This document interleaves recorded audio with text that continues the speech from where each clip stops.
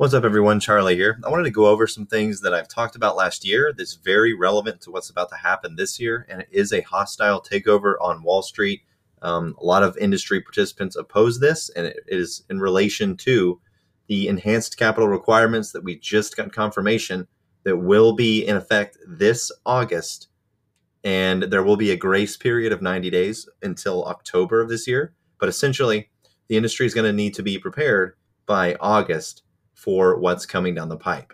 Now, real quick, I did make a video on this before. If you would like to watch it to get a backstory on what this means, I'm going to cover some of it in this video, but I go in more detail in the Breaking Enhanced Capital Requirements video that I made last year. Now, the summary of this new proposal essentially is on its face, the new capital requirements under this proposed rule change are extreme. It proposes between a 200% and a 1,000% increase in a U.S. broker-dealer applicant or members' capital requirements. Under this change, purely self-clearing broker-dealers would see their excess net capital requirements increase from $500,000 to as much as $5 million, and broker-dealers who clear for others would see their excess net capital requirements increase from $1 million to as much as $10 million. If their so-called value at risk tier exceeds the very low sum of $500,000.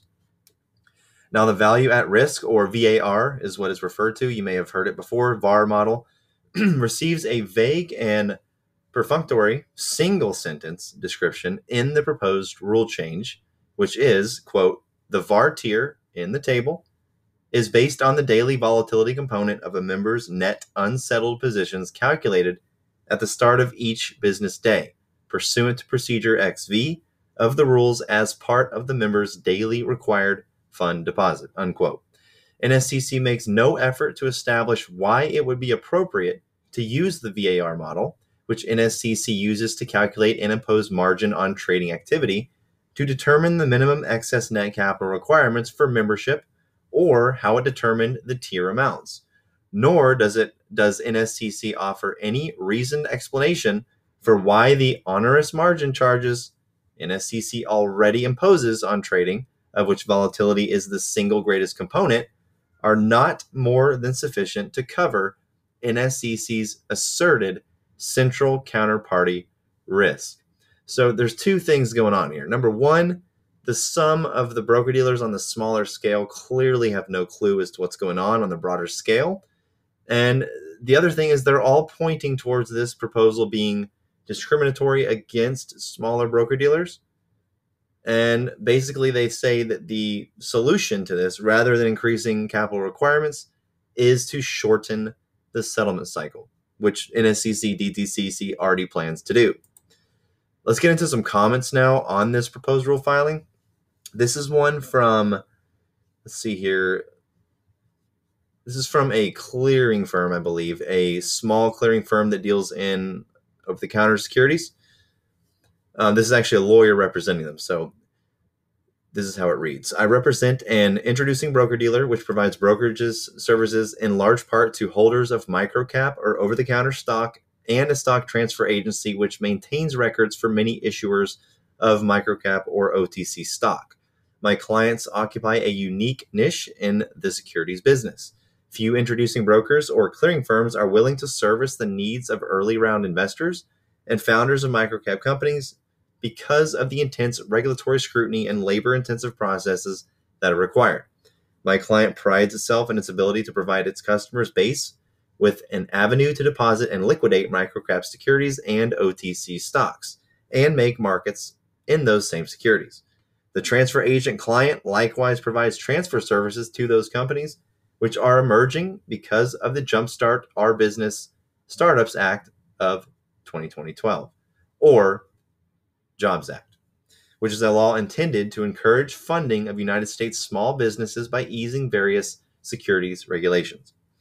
I submit this comment letter in response to the National Securities Clearing Corporation's proposed rule seeking extraordinary increase in capital requirements for the broker-dealer members. The proposed rule change, if implemented, would have the direct effect of eliminating small clearing firms, especially those that service emerging markets such as microcap and OTC, from NSCC's membership rolls. Its implementation will also adversely affect broker-dealers and transfer agents. DRS people, pay attention. Transfer agents, which provide brokerage services, emerging public companies, and the public who invest in these growing startups. Now, as been noted by several other commenters, this proposed rule change by the NSCC is discriminatory against its smaller broker-dealers, especially those in microcap stock and small businesses, by seeking extraordinarily increased capital requirements. It also appears the NSCC is creating the capital requirements in the rule proposed so that they can occur and cover the potential default of its largest member who is placing extremely lofty bets. At its surface, it would appear as if the NSCC is increasing capital requirements for all members because the NSCC has repeatedly fallen short of its Cover 1 obligation as a central counterparty, which is designed to enable, basically, the whole point of the NSCC is that they are designed to enable it to cover potential losses resulting from the failure of the member or member family to which it has the largest credit exposure. The NSCC is allowing its largest member to make such lofty bets that they have failed to have the required liquid capital to cover the potential default of those bets 5 times from January 2021 to September of 2021. So basically, within that time frame, the NSCC failed to cover losses in these situations because it did not have enough liquid capital.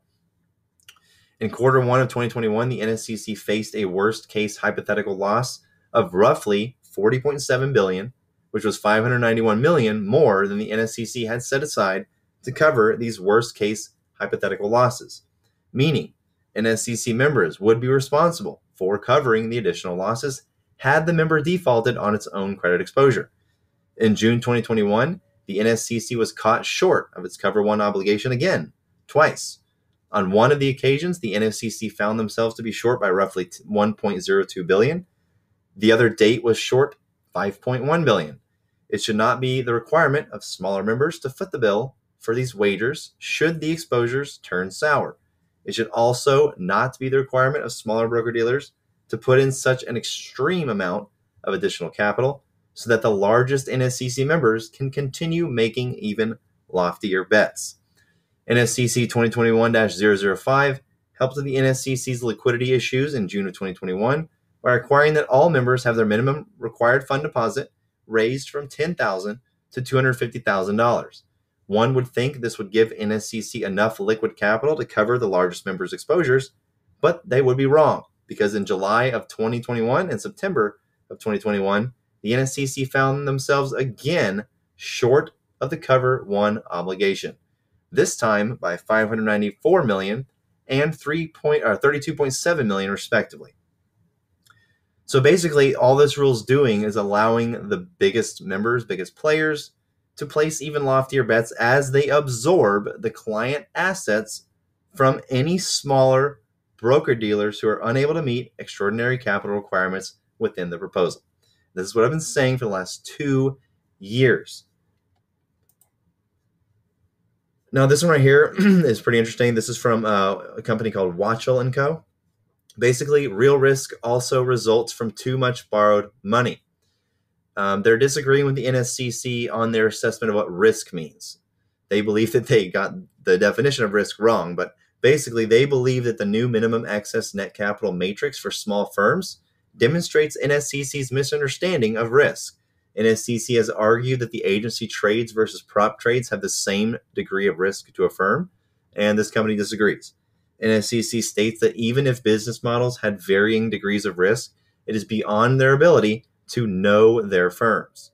This is extremely disturbing that the experts at NSCC claim to be unable to develop a true quantification of risk based on actual risk factors and rely on that alleged inability to justify eviscerating small firms. They're going to be eviscerating them. That's what they're doing. This approach should be rejected by the Commission in its entirety.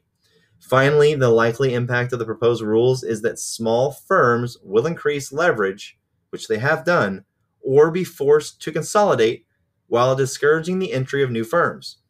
All of this lessens competition and increases risk to everyone in the system.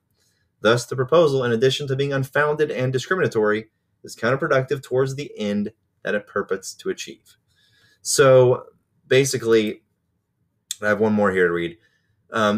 People aren't happy about this. The smaller players, they're unhappy about it. But I don't think they're fully aware of what's going on a broader macroeconomic scale.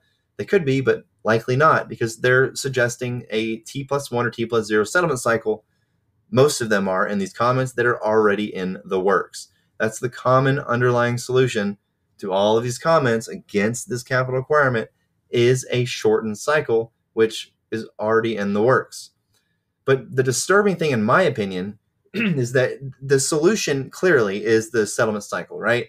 But what they're doing is there's no way in hell they're going to shorten the cycle before they get all this approved, because they're going to want those assets. They're going to want those failures. They're going to want those eviscerated smaller players so they can take in the assets, which will reduce their risk come settlement day. Now, again, this proposal has already been approved. It's going to be approved and in effect in August of this year. Now, on that note, I want you to take a look at this inflation table from 2019. Now, the boxes that are highlighted is the months that the stimulus checks went out to the American public. Now, what's interesting about this is that during this time period, the supplemental leverage ratio, which freed up big players' bank capital and allowed them to continue lending to risky companies, that went into effect the same month as the first stimulus check went out. It went into effect the month before. So basically, your SLR was active from this point here, when we had 0.3, the lowest inflation we have had on this entire board. That's when it went into effect. And then it ended right here in April of 2021. Now, what do you notice about that? The stimulus checks only went out during the time that SLR was active. And something else you'll notice is that the second the SLR expired, what happened? The repo started going up in demand. Big dick time. Like big time. Never before seen in history. So all of these people claiming that this is like 2008, this is nowhere even near 2008. The Fed is not the lender of last resort right now. They're the buyer of last resort. What are they buying? They're buying dog shit. They're buying dog shit. Now, when we continue on, after SLR expires in 2021, when we have 4.2 inflation, then we see inflation just take off, right?